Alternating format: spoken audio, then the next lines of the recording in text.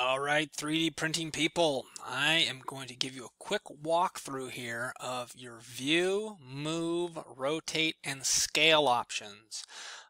Those are the biggest ones you need to use in order to get the object oriented on the build plate here in a way that works for printing. So the first thing I'm going to do is load an object. I do that by clicking the load button and browsing to the STL file that I have stored on my hard drive. Now, I'm going to go with the dragon here. Now the first thing it's going to tell us is that this is not on the build platform. It's off the platform. Do you want to put it on the platform? Well, yeah, sure, why not? Let's do that.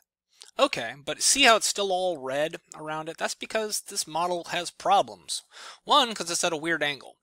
Now, we could use the move option if we wanted to try to get it to the right angle, but the quickest and easiest way to do it is just go to Edit here, go to Surface to Platform, and then double click on the surface that you want to attach to the platform. So we're going to double click here on the bottom. Boom, it automatically puts that on the platform. We click the back button here. All right, now all that we have to do is make this dragon a little bit smaller because it's still popping through the roof of our 3D printer here.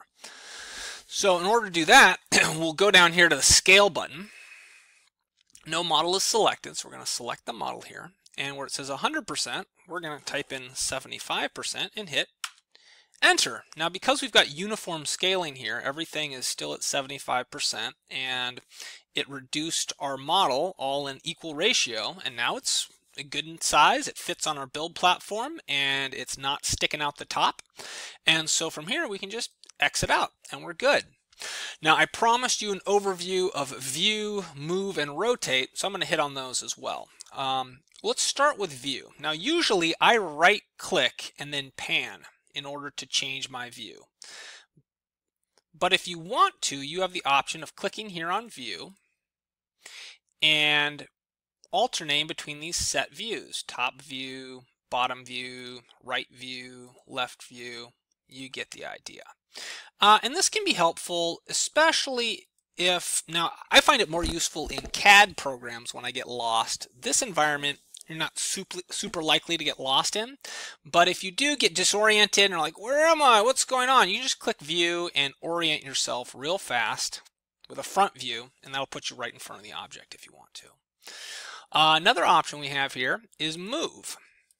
Now move lets you move the object two different ways. You can click on move and you can click the object and just move it around.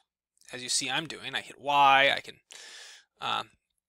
move it basically anywhere I want on the build plate. Now it's keeping it snapped to the build plate for me, which is nice, which means it's not moving it on the Z axis, but it is moving it on the X and Y axis for me.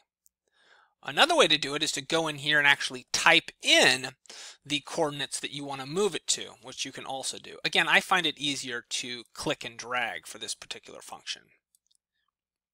Now, with rotate, the exact opposite is true. I find it easier when I'm dealing with rotate to type in the set number of degrees that I want it to move. So again, I can click and drag this object, but you see how it's dragging it in weird intervals, and I want it just to be 90 degrees, right? But I'm stuck here fluctuating between 60 and 90 and 120, and where is this thing going, and why am I doing this to myself, right? Instead, I can just click here, type in 90, hit enter, and voila, it's taken care of. So I like to use the typing function here when I'm rotating something. However, when I'm moving or viewing, I prefer to use the mouse option. The last option here is scale, which we already touched on. And what you're noticing with these buttons is you click on them once and nothing really happens. What it is basically doing is selecting that option, so if you want to do something with your mouse you can, but a second click actually brings up the box there. So if we click on scale, so click on it once, you've got nothing, click on it twice, it brings up the box. So again, with scaling, if you want to, now this has already been reset, so it's considering the size that we resized it to now be 100%. But if you wanted to, we could again go in here and make this bigger or smaller. Let's see, type in 50%. Ah, look, it's a lot littler now. Now we could do that if we wanted to, obviously make a smaller one faster, make a miniature model of it, what have you. But again, this is how you would scale the dimensions of something. All right, guys, that's it for now. I've talked to you for about 5 minutes, so I'll let you go.